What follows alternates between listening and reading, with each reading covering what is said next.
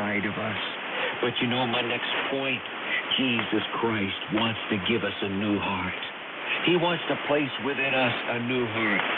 My friends, and this is going to be an earth-shaking statement, and I'm not going to have time to really that proved him to be the Son of God with power.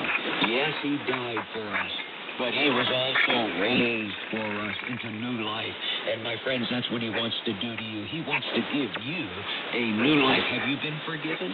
If you've been forgiven, then my friends, he has raised you. He has given you new life, and you need to walk in it. We're going to talk more about it in the weeks to come, and I hope that you'll tune in to Word for the World each week. I'm sorry that we can't continue. You know, it seems like our time goes so fast when we get into the Word of God, doesn't it? But we're going to continue next week, so tune in. We're going to tell you how to have a new heart, real life in Jesus Christ. This is Earl Bailey saying goodbye. Hey, listen, I hope you tune in next week. Same time, same station. God bless you.